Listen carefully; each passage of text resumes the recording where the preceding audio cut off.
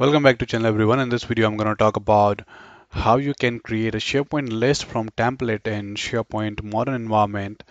So let's just talk about that, how we can do that.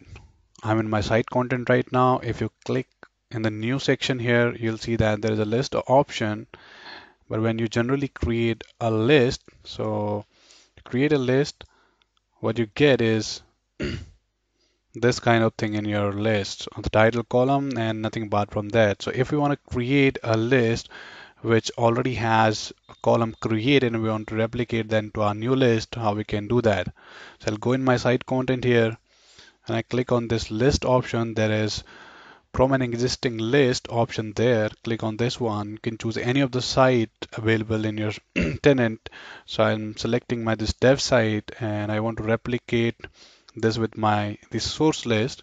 I'll provide the name of my list will be test new and I'll click on the create option here and you can see that the list has been created with the column that's our source list had. So this is the way you can create a list from a template in SharePoint Online. I hope you like this video. If you do like, don't forget to subscribe. Thank you so much for watching Learn and Tech. Have a good day.